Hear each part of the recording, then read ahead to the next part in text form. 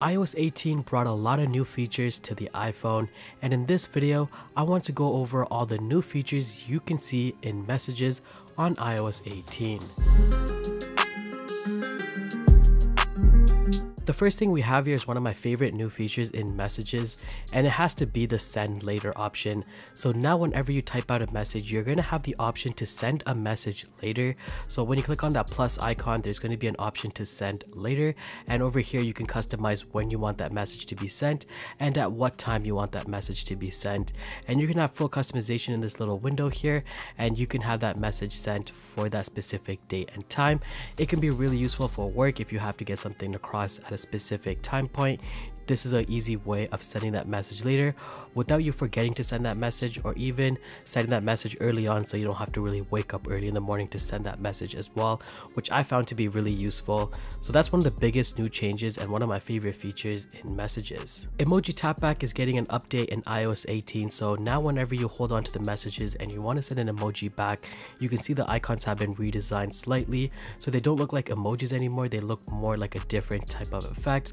But one of the biggest changes is that Apple's also introducing emoji tapbacks, so now you can actually customize whatever tapback that you want to send. There's a little bubble here where you can customize what emoji, and you can also slide over to choose recently used emojis, and you also have that little bubble when you can just click on that. Then you can choose a custom emoji as a tapback, which is really cool. So if you're really using the tapback feature in iMessage, this is something you might like. The emojis in iMessages are also a lot bigger now, so now when you send out a single, double, or triple emoji, it's going to be a lot larger and it's going to be a lot more pronounced in the messages conversation. So you can see right now, if I send out the single emoji, it's fairly big, and if I were to send out a double emoji, it's also a lot bigger than how it was before. And you can also do a triple emoji, which is also going to be bigger, and once you hit 4 or more, it's automatically going to go into the smaller icons that we're used to.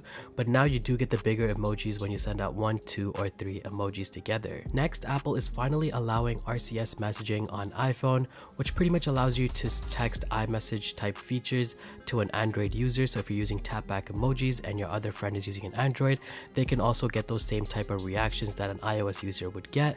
I personally haven't used this feature too much, but there are a lot of people that have been wanting this feature, and Apple finally added this in iOS 18. Next, Apple is introducing messages via satellite. Previously, we were just limited to phone calls over satellite, but now with iOS 18, you can send messages over satellite. So if you're ever in a location where it's very remote and you don't have any signal reception or anything like that in that area, you have the option to connect to a satellite and send messages over the satellite to another device in case it's an emergency or you just want to get a message across.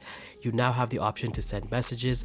Previously, we were just limited to phone calls, but now in iOS 18, you can still do the phone calls, and you also have the option for messages as well. I believe this mainly works in the United States for now. This is just a demo that you can just go on your device and try out, but I'm not too sure if this really works here in Canada, but it should be available in the United States. Next, Apple is introducing text effects and text formatting in iMessages. So now when you send out a message, you have this little A icon on the right hand side. Once you click on that, you have the option to choose all of these type of animations. They have quite a bit over here, so if you want to add a little bit of effect or an animation to your messages, you can do that now. And Apple is also introducing text formatting, which you can see at the top here. You can have bold, italic, underline, or strike through. So if you want to have messages with different type of formatting, you now have the option to do that all within iMessage. Next, Apple's implementing the calculator feature into Messages. So now if you want to do a quick little equation directly within the text field, you have the option to do so. So if I want to quickly add something here and put the equal sign in, it's automatically going to show me what that value should be. This can be really useful if you're looking at cost, so if someone owes you money, or if you're trying to calculate the total cost or divide something equally amongst everyone in the group chat, you can do all of this directly within the Messages applications with a new calculator built into Messages. And finally, in iOS 18, you finally have the option to lock your messages. So if you ever wanted to have a password lock, you can now require Face ID to unlock the application.